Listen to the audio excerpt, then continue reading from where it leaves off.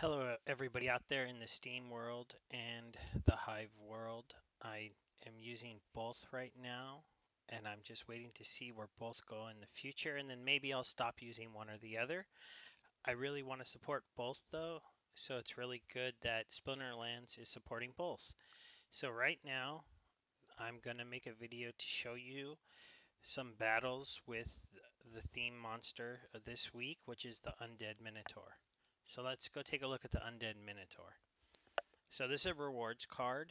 It's an older rewards card, so if you're a newer player, you might have to go out and purchase him, but he's not an expensive card. That's for sure. Of course, it lags a little. Yeah, under a penny, you can get a level 4 one for 20 cents. So you can get a max one out for $5. So it's not an expensive card. I'm going to tell the honest truth. I don't know how good this card is on the death set just because they have some very good first row position tanks. And the honest truth for this week, to use him in a battle was kind of difficult to really showcase him as a pivotal point of why I won the battle. So first I'll talk a little bit about the card. He's a 6 cost, 3 damage, 4 life. I'm going to go with the level 10 stats because that's what I have. I'm sorry, 3 damage, 4 speed, and 8 life. He has double strike and retaliate. And so that's a pretty good combo when it comes to abilities because he'll hit relatively early. He'll hit for 6 damage on his double strike if he hits both hits. And then when he gets hit, he might get hit back. So very easily in one turn, he can deal 9 damage. Now, that card in itself probably seems amazing. The reason why I think it is a bit of trouble on the death team, and I will just go to Untamed and Alpha and Rewards. Because at around 6 cost, they have the Haunted Spirit with his self heal. And this is kind of a popular tank for the death team unless there's a no healing match. And I mean, for 5, he does 1 more damage on his regular attack, which means he does 4 if he hits, whereas he'll only do 3 on the first hit, then 3 if he hits a second hit for 2 more, which is nice. But he has 1 less HP. He's doesn't have void, so he can get killed by magic, and he doesn't heal himself. The reason why that's a bigger deal is because the death is got a shortage of other cards that heal. In the alpha set, there isn't a healer. In the untamed set, there is a card. Is there a healer? I don't think there is. The only card in. Do you get heal? Let me double check. No. So they don't have a back row healer except for. I have to put in the promo cards. Here he is, the Pegasus. And I might be wrong on that. If I'm wrong on that, call me out. I'm forgetting. Oh, what do you do? Nope, you don't heal either. So the only card in the death set that has the healing ability that I'm aware of is the self-heal of the Haunted Spirit and then the heal that is on the Corrupted Pegasus. Now, I will admit, Pegasus with Undead Minotaur is a good combo. Let's go ahead and go back to talking about the featured card, but I just wanted to show you one of the reasons why he's not really my favorite is really because of the other tank in the set that's similar cost that I just use mostly instead. But the idea behind this is that he would do up to 9 damage on his first turn, 9 damage on his second turn, and then if he's dead after that, well, he's already dealt 18 damage for 6 cost. That's pretty strong. But that's hoping you get a retaliate on both strikes. So a little bit of the times when I would use this card, obviously any double strike on um, Melee Mayhem, I mean on Monster Mayhem and Melee and the Melee game, where everyone gets Melee or all Melee monsters can attack, or everyone gets Sneak. I'm sorry, Super Sneak. Sorry, my brain's not working perfectly today. But in a Super Sneak game, he's great, especially because you can play the Death Summer that gives -1 attack to everybody. Probably seeing a lot of melee monsters in either of those formats, and then your melee monster gets to attack twice, and when he gets hit, he might attack back. And being able to attack twice from like a back row position is really strong.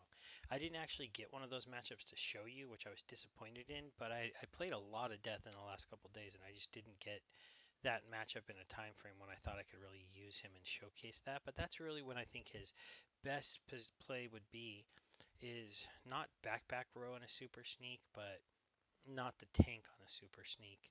And so he's just pounding that last position. And even if he hits into thorns, he has 8 life. So he'll live a turn. He'll hit 4 times before he'll kill himself. Maybe even 5 if you're using a card that gives him that ninth life. So for that reason, I like him in that format. I think he's better than the Hobgoblin who double attacks, and if you have enough mana to play both of them, then you'll have 2 guys in the back row that are double attacking in that game mode, which can be really strong. I'm going to go ahead and get to some of my battles here that I have to show you. So here, this was a Melee Mayhem fight. So let me bring this up, and then I'm going to a little bit about it. I totally messed up and just made you all mad at me if you got this far in the video, but I'm just gonna set up the battle anyways. So this was melee only, and let me bring this up so I can double check. I think it might have been, okay, no healing. So because it was no healing and melee only on close up and personal, I decided to go death. The reason I did this was because in melee only I like death because they do the -1 attack, so I'm going to weaken the other team. And then as far as my setup, I'll show you what I did. So I put him in the front row, hoping that he would get in his double attacks and his retaliates, and that he would do a lot of damage to the other front row monster, possibly retaliate to a reach monster, which I was expecting. And then I put the dark the the Darkara in here to be taunting the sneak monsters. I did set this up too so that I had 2 monsters with Scavenger on the death team. So as monsters died, they would gain life. And then I played 1 sneak monster. Um, I played this guy who has opportunity. I went ahead and I kind of expected him to die kind of early to deal out a lot of damage but die. And then this flying corrupted Pegasus would move into this position here and start attacking. So that's why I put him there. I didn't know how long the Undead Minotaur would last up here.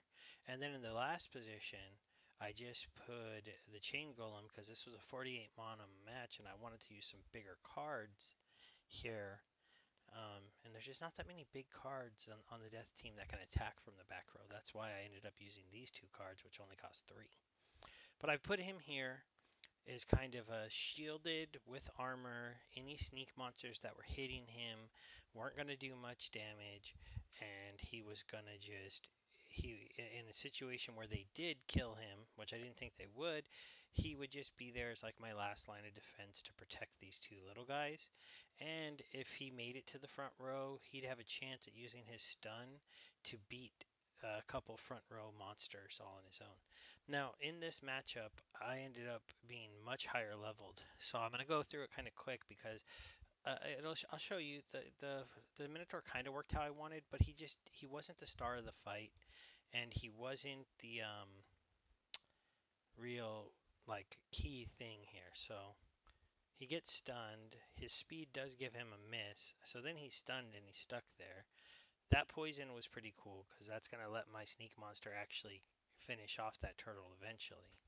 You will see the scavenger thing worked out really well because all these monsters are dying off of the board. Now I have a tank with 18 HP, 19 HP sitting here in the front row who's flying.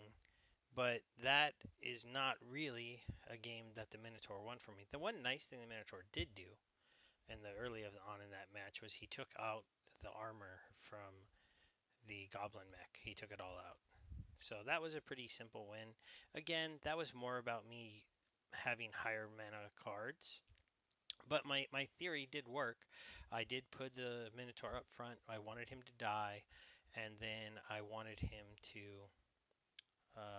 the big tank to then swoop in with the reach character behind him, the Minotaur having already done some damage and then taken some hits. So this is one where he shows off a little bit better. So in this match, I'll show you one more. Um, I put him up in the tank row. I did this because I thought in this particular matchup and mana cost, I would use him instead of the Haunted Spirit. I'm still not sure it was the right move, but because of just the way things are set up, I thought this would be good.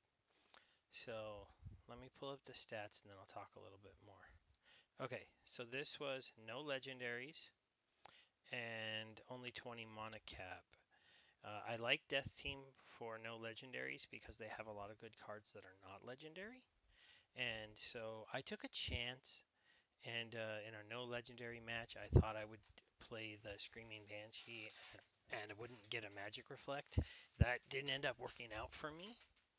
But in this scenario, because I feel like he's kind of squishy and I didn't have a healer to use for him without my legendary healer, I put the chicken in front to take the first hit. I wanted the chicken to take the first hit.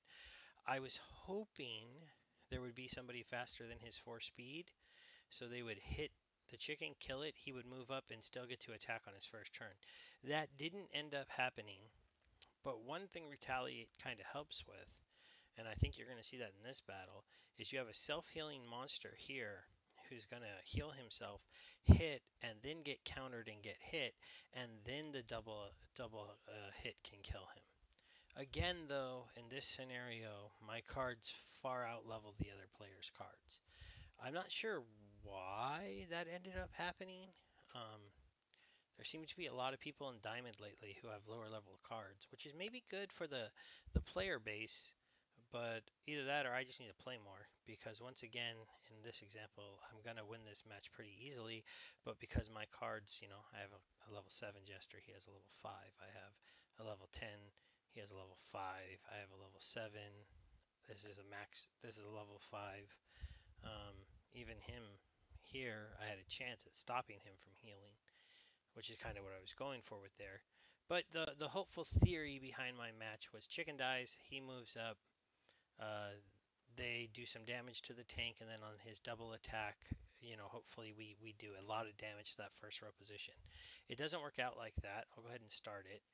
We'll go a little slower because he didn't have anybody fast enough. But my cards are just so strong that you'll see even that, which was kind of a bummer.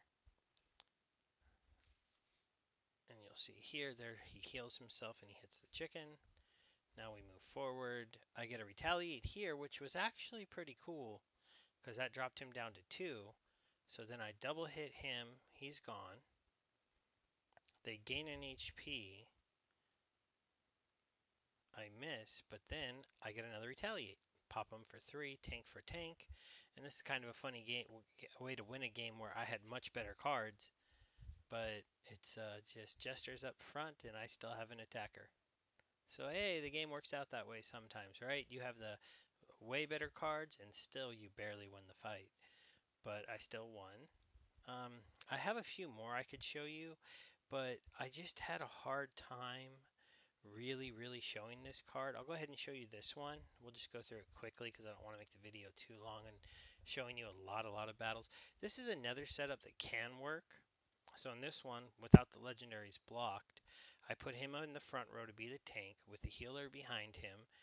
The 3 speed, 4 speed matchup is good because he'll attack first, take any damage from thorns, any hits from um,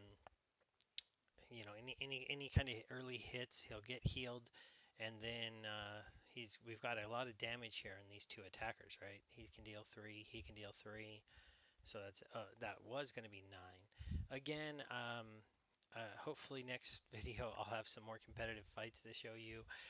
This is somebody who played lower cards but similar cards. I do think if he had diamond level cards like he should have in this league, he would have beat me. If this Dark Enchantress had a stun, he would have had definitely a serious chance to win, but he only had her at level 2. because he's set up to kill off him with the Twisted Jester. It's not gonna I mean, there's no magic reflect here. I can't even hurt him with that because of the void. And this 2 on the sneak of the Badger would have a hard time hitting this card if it was higher level because it would have more speed and be flying. So not what ends up happening due to the no stun. I really dominate this fight. So I said I wasn't going to talk too much, but I did. I'll speed it up and you'll watch. This one doesn't really that competitive. So there's a double attack. There's that guy's down. And then you'll see here they do a little bit of damage. But the double attack. Now he can't attack again with his Jester. Double attack. I guess it does really show you how powerful a double attack really can be. It can make somebody who doesn't seem like they're hitting that hard kill people very quickly. So that's all I wanted to show you as far as the battles. As you can see, I used him in every game there in a row, and I played him some more down in this area, and I didn't do as well. And right here, this was when I was trying to do 2 things at once. That is a mistake. Who would have thought that I would forget to make a game? What is that? 1, 2, 3, 4, 5 times in a row, and 6 times out of 7 games. And then 1 more, and then two more. So I've been pretty distracted. I've been trying to squeeze this game matches in during the day at home when I'm on furlough from work, and the kids come into the room, or one of them starts screaming, and I have to go be a dad. So I'm not mad about that. I'm not even mad about this one that happened just a little while today before I thought I was going to make the video. It's just the way it is sometimes. Just like that notification popping up at the end. But I hope everybody out there staying healthy. I know we're in a weird time in the world. I hope you're playing Splinterlands and just having fun. And I will talk to you all later. Thank you. Goodbye.